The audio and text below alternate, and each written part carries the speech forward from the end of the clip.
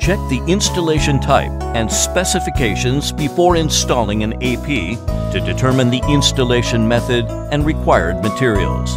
This video provides instructions on how to mount an AP on a paper gypsum board ceiling using hollow wall anchors. Choose a mounting position for the AP according to the structural features of the paper gypsum board ceiling. Then select appropriate expansion bolts based on the thickness of the gypsum board. The expansion bolts are prepared by the customer. Prepare appropriate tools and protective gear before installation. As ceilings are unusually high, only experts wearing protective gear can perform installation.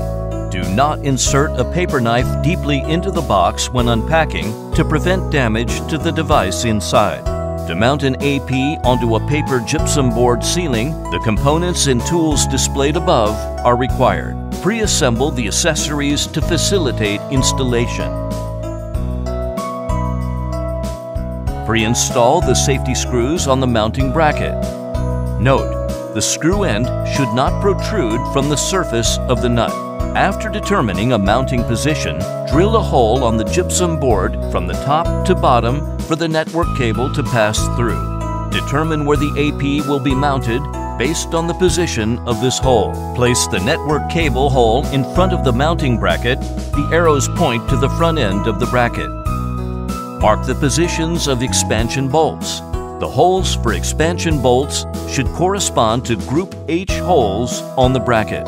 Drill holes on the ceiling from the bottom to top using an electric drill. The diameters of the holes and used aircraft expansion anchor could correlate. The holes should not be too large.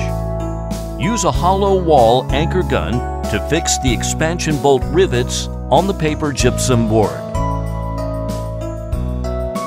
Remove the screws from the hollow wall anchors.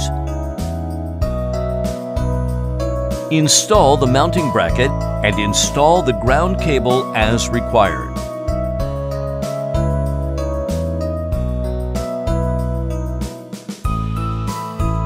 Connect the cable to an interface on the AP according to your requirements.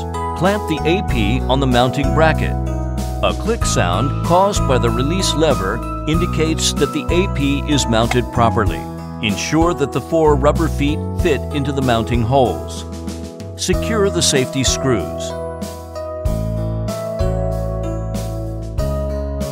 Check the installation and request qualified commissioning personnel to power on and commission the AP.